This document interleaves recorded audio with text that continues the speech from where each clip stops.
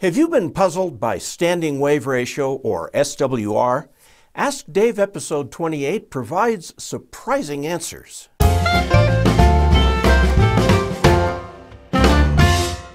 I'm Dave Kassler, amateur radio call sign KE0OG, with Ask Dave episode 28. Antennas are of intense interest. They are, after all, our connection with the rest of the world. There are many measures of antenna performance, including gain, radiation pattern, efficiency, and on and on. One of the least important of these measures is SWR, which simply describes how much of the power offered to the antenna is reflected back to the source. It says nothing about how well the antenna radiates. In fact, a dummy load, which doesn't radiate at all, has an excellent SWR. But of all antenna parameters, SWR is by far the most easily measured, and therefore one of intense concern for those new to ham radio. This somewhat longer than usual video explores SWR. We'll define it and see how it really behaves. The answers may amaze you. SWR has to do with the transmission of electromagnetic energy, in other words, radio waves. I am assuming throughout that the transceiver has a 50 ohm output and that your transmission line is good quality 50 ohm line. I'm also using a half-wave dipole as the antenna with wire of ordinary thickness, such as 12 to 18 gauge, which is much like common household electrical wire. We will focus entirely on the connection between the transmission line and the antenna. This is the point of impedance mismatch. The incident, or forward wave, is traveling from your transceiver toward the antenna. It hits the impedance mismatch where the 50 ohm transmission line meets the antenna input. If the antenna presents a 50 ohm purely resistive impedance, there will be no reflection. However, as we'll discover, that's rarely the case, so some of the power, shown in blue, will be reflected back toward the transmitter. The Greek letter rho, and yes, it looks like a P, but it's really the Greek equivalent of a lowercase r, is the coefficient of reflection. Everything here is done in voltage. That's an important point to remember. So if the forward wave is 10 volts and the reflected wave is 2 volts, the magnitude of the reflection coefficient is 2 divided by 10, or 0.2. Rho is a complex number, with the phase angle representing the phase of the reflected signal relative to the incident signal. But we don't need to know the phase angle to calculate SWR, so we just use the magnitude of rho, shown here as the absolute value, which is equivalent to the magnitude. Now, the SWR can be figured by the formula shown in pink, which we'll talk about more later. In passing, I show a general model of an antenna so you can see how this works. The antenna has two types of resistance, radiation resistance and ohmic resistance. The radiation resistance acts like any resistance, except instead of creating heat, it creates RF energy that propagates away from the antenna. The ohmic resistance is that portion of the antenna resistance that actually results in heat. But note that antennas also contain reactive elements, so the total antenna impedance can contain both resistive and reactive components. That's enough on antennas for the moment. This animated drawing from Wikipedia shows the classic explanation of a standing wave. This case, which in practice would mean a completely broken antenna system, has a reflection coefficient of 1, meaning all the power is reflected, leaving none to be radiated. The forward wave is in blue, and you can see the arrow following the crest of the blue wave from the transmitter toward the antenna. The reflected wave is in red, and you can follow the arrow to see it head back toward the transmitter. Now, the black wave is the instantaneous sum of the two waves. It looks like a wave just standing there. It isn't going anywhere, so the sum of the power transfer is 0. Okay, let's look in the bottom box. By definition, the standing wave ratio, or SWR, is the ratio of the peak voltage of the combined waveform divided by the combined waveform's minimum voltage. Note that the peak value of the combined waveform is 2 volts, and the minimum is 0 volts peak for a ratio of infinity. This figure therefore represents the worst case, when 0 power makes it past the impedance mismatch to be radiated. I emphasize again, this is not what happens in actual practice. I created this animation to show a much more common scenario. The dark blue waveform is the forward or incident voltage waveform going from the transmitter on the left to the antenna on the right, as shown by the red arrow that follows along. Its peak value is 1 volt. The red wave is the voltage of the reflected wave traveling from the antenna input back toward the transmitter, as shown by the red arrow.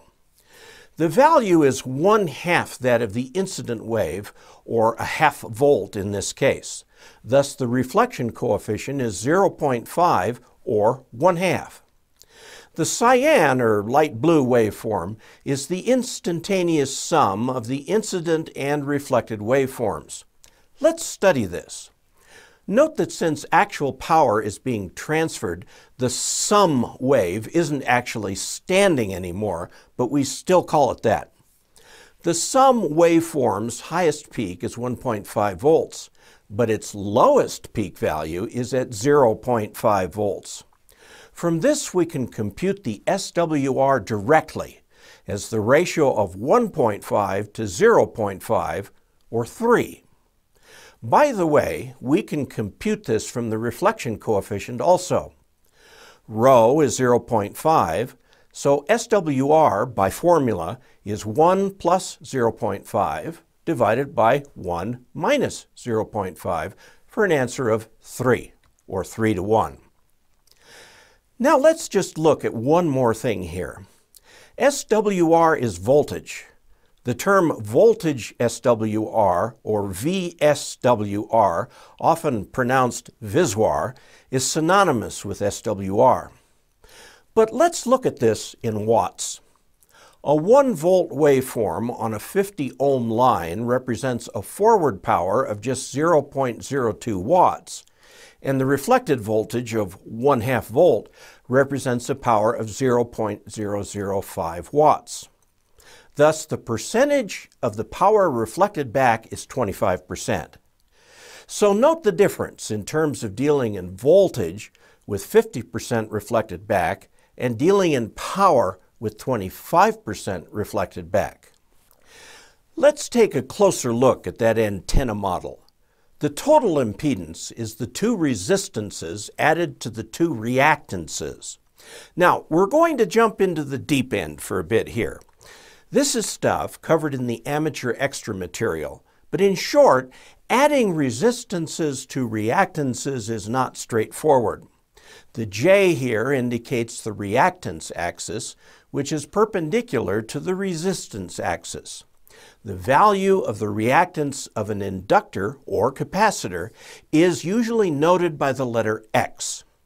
The two formulas are shown, one for X sub L for inductive reactance and X sub C for capacitive reactance, and it is very important to note that the reactance varies with frequency. Note in the formula at the top that the capacitive reactance subtracts from the inductive reactance. So it is possible that if the magnitude of X sub L equals the magnitude of X sub C, that the two can cancel, leaving an entirely resistive antenna. There is a single frequency at which this occurs, and this is called the resonant frequency. Note that. Resonance occurs on a single frequency. not on an entire band or subband, but on a single frequency. We can determine the frequency by solving for the frequency at which the inductive reactance equals the capacitive reactance, and after a little algebra, come up with the formula that the resonant frequency is 1 divided by 2 pi times the square root of the inductance in henries times the capacitance in farads. Again, note that if you have an antenna that is resonant at a frequency f, and you use it for a frequency less than this, the antenna will act as though it has not only resistance, but also some capacitive inductance, and vice versa. Let's look at an example. We are looking strictly at the reactive component here. We've cut our antenna for resonance at 7.118 megahertz in the middle of the 40-meter band. You can see that at this frequency, the total reactive component is 0.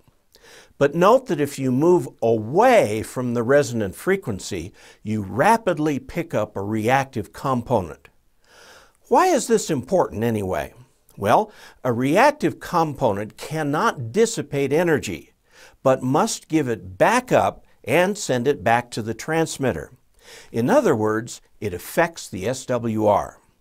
In this case, at 7 megahertz, the antenna has a minus 75 ohm reactance to add to the presumably 50 ohm resistive component. And if you go the other way, at 7.3 megahertz, the reactance is close to a positive 125 ohms. Wow! The reactive component can be huge. But note that this is not all cut and dried.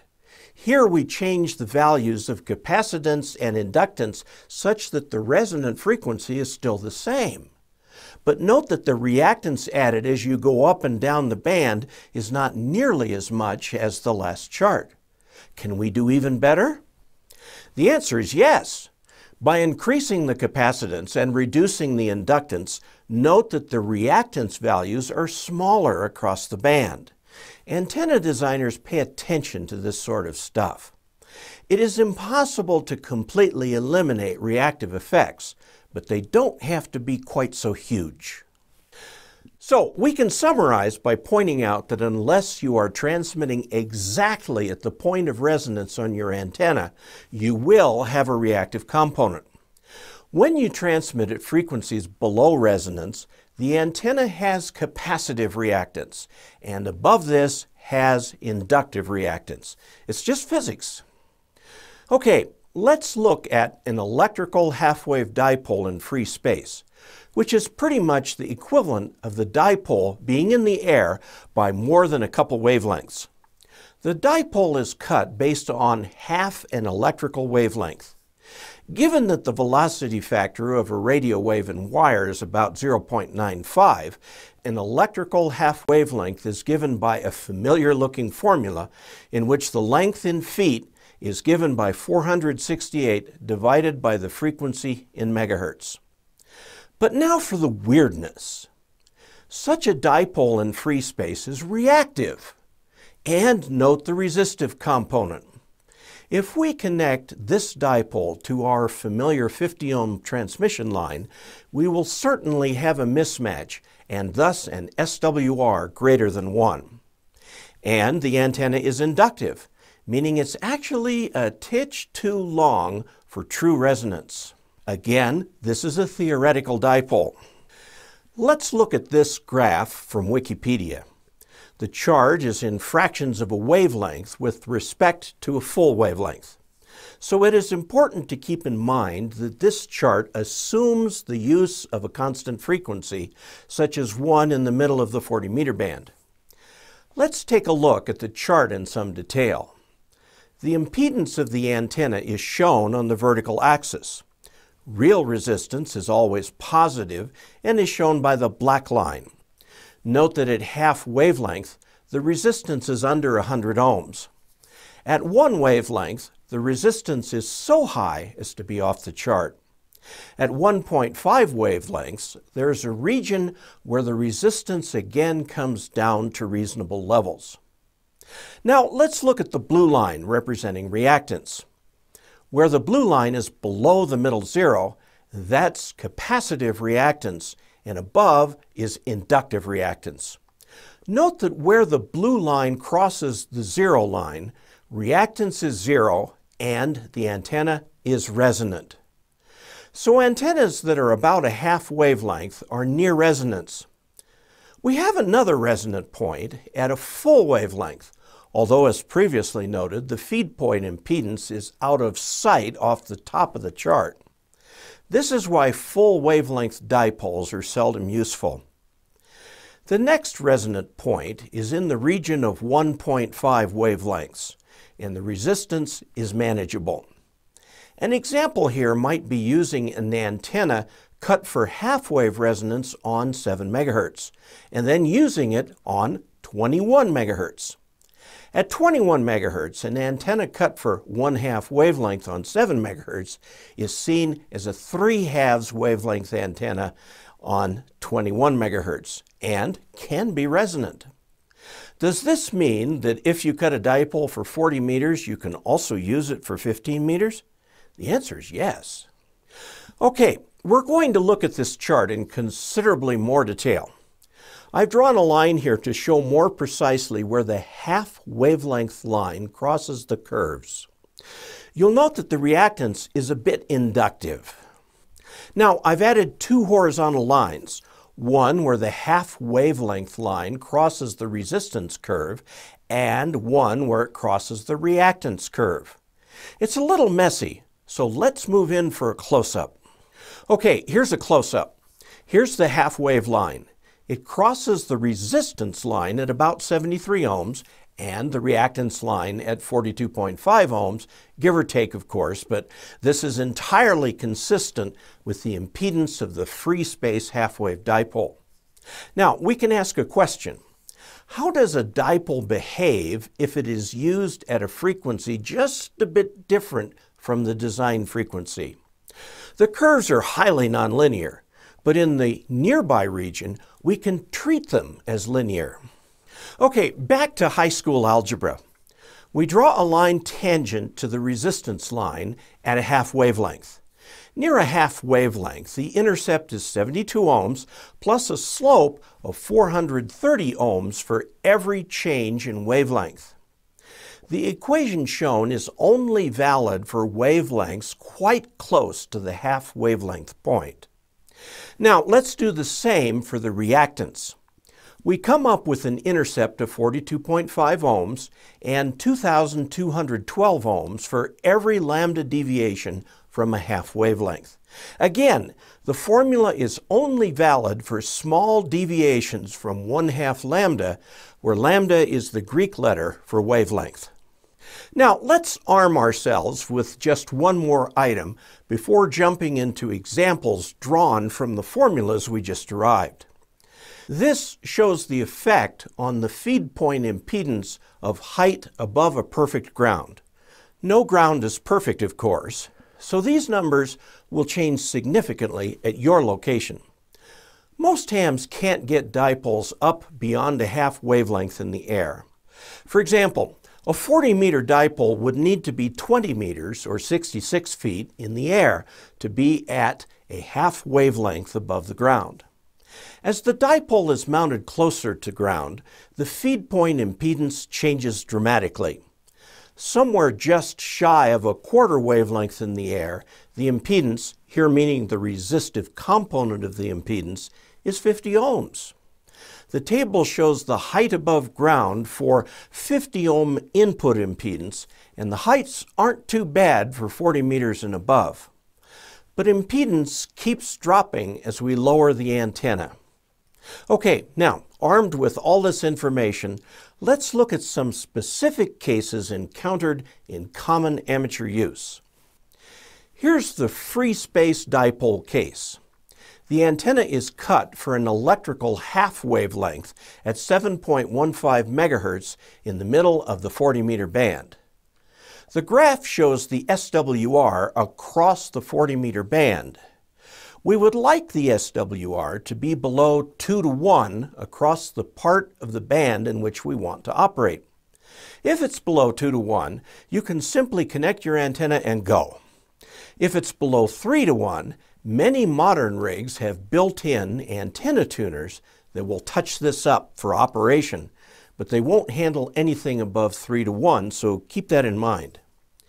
In this case, the antenna, an electrical half wavelength raised to more than a wavelength in the air, goes below an SWR of 2 to 1 at 7.125 megahertz.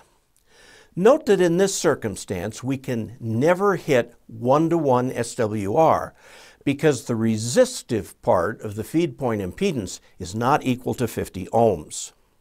Okay, in this chart, I've made the antenna a little shorter for a half electrical wavelength cut for 7.3 megahertz. Now, note that it has 2 to 1 SWR from 7.025 through 7.260 megahertz and less than 3 to 1 SWR across the entire band. Note that at no point is the SWR 1 to 1.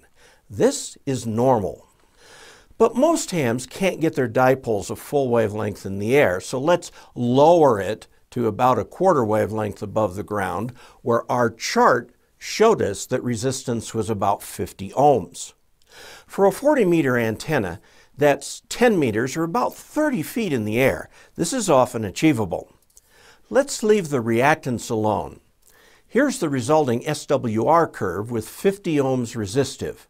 Its 2 to 1 SWR bandwidth stretches from 7.060 megahertz to about 7.280 megahertz, and the 3 to 1 bandwidth covers the entire band. This is a most satisfactory situation, even though the antenna remains quite reactive, except right at the bottom of the dip.